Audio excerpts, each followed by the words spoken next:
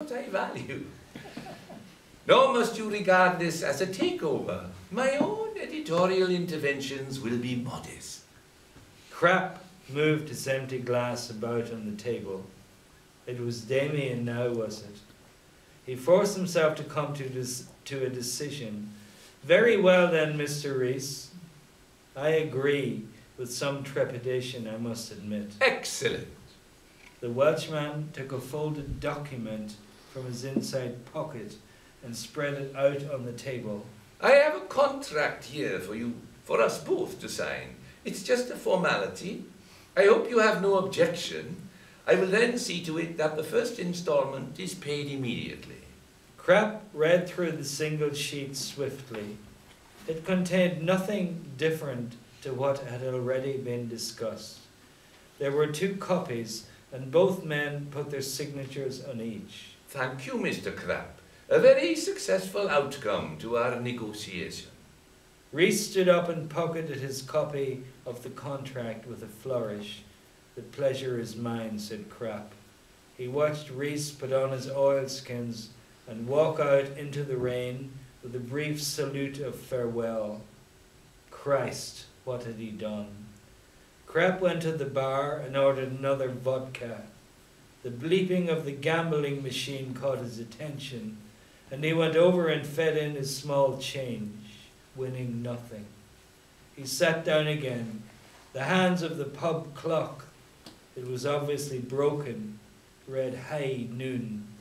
When he was back in the office, he'd have to trawl the internet and see what he could find out about storm protective clothing. 2 more poems from the little anthology which we have added at the end of the book. All the poets who appear in the novel have poems. Some have more than one, and they are collected in an anthology at the end called That's Life, an anthology of contemporary British and Irish poetry edited by J.J. Moon. I'm going to read a poem by Bill Gerard Wright, and this is called The Wigwam of the Baroness. Which has won loads of prizes on the internet. We've sent it in anonymously and it keeps winning all these prizes. Quite true. The Wigwam of the Baroness. It was yellow when she bought it, but the crow shit soon put paid to that. Then the crows built their nests in the fork tree roof. The Baroness addressed her lover. Antoine, those crows, can't you do something? But Antoine was kissing her neck. I like crows, he said. They bring good luck. The Inuit call them spirit creatures. He unbuttoned her blouse. Fact is, I was once a crow myself. He buried his face in the warmth of her skin, and she heard his muffled caw. A louder caw came from above, and she felt the wind of wings. Here's another poem by the Irish poet Barnaby Bryan. There's an island off Donegal called Tory Island, which is a weird place. And there's a king of the island who, if you go on a boat to the island, he meets you personally. And he plays an accordion and he's a painter. The day I met the Merman, I was on Tory Island. I'd gone there at the invitation of the king, who wanted to paint me lolling in a wreck with blue seaweed in my hair. So I arrived seasick to be marched to the far end of the island, beyond the lighthouse, and down to the rocks where a juicy wreck waited, still displaying splotches of his erstwhile blue. And asleep in there we found the Merman. I can tell you the king was fit for tying, till I pointed out what a fine subject for a portrait the merman would be. "I don't do portraits," he snapped. "Only seascapes." "This fellow is a denizen of the sea," was my reply. And indeed he looked like a huge blue salmon with blonde hair. I hopped in beside him, waking him, wondering why the king wished to paint me, as I was hardly a seascape. The merman appraised us both, wagging his tail. He cleared his throat, and sounds flew out of his mouth I'd never heard before. Yet I knew what he was saying. He was advising me to swap my feet and legs for a tail, just like his, as one day I would drown. Then he slithered into the water and swam away. The king threw the seaweed wig at me and bade me put it on. He took out his paints and brush, but before he began, he handed me a hip flask of brandy. "After thon, scaly blue fellow, I think we deserve a good slug," he said, and his painting hangs in the Island Hotel. We thought we'd finish with one more murder. Seemed appropriate. I'll just put this in a little bit of context. The murder here is the murder of Bill Gerard Wright, who is the poet who wrote The Wigwam of the Baroness.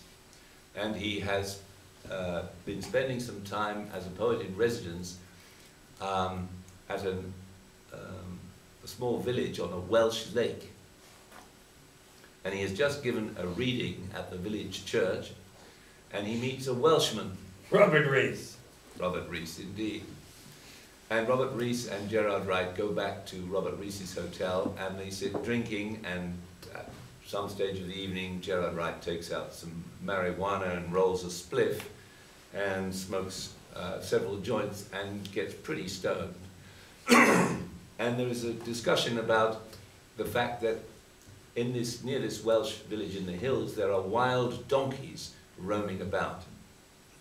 And the discussion turns to how would it be possible to capture one of these donkeys?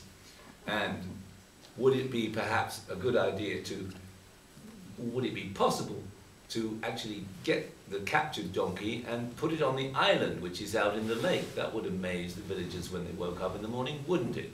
The kind of thing that people talk about when they get drunk and stoned in the middle of the night.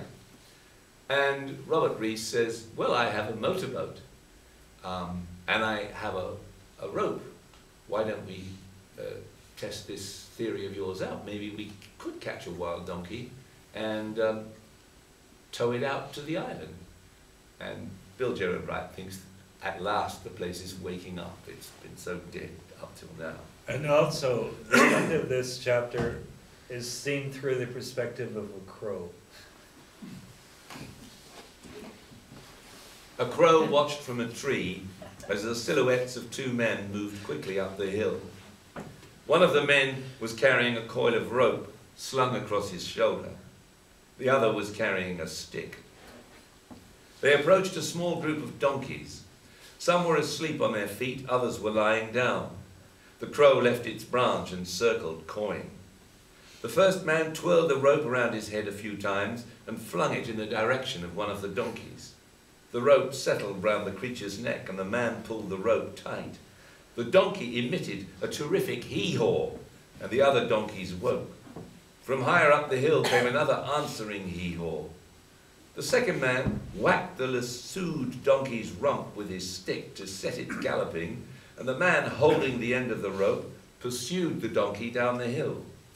The other man fell to his knees, laughing, but got up as he realized the other donkeys were advancing towards him, braying and snorting.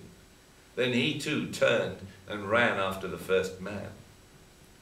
The crow flew high over the road leading down to the lake. The lassoed donkey had come to a dead stop and was refusing to budge. The two men were pulling at the rope and shouting at it. The man with the stick hit the donkey on its nose, and the animal turned round and kicked him hard so that he fell into a hedge. The donkey then turned and galloped towards the water, with the other man running behind, still holding the rope.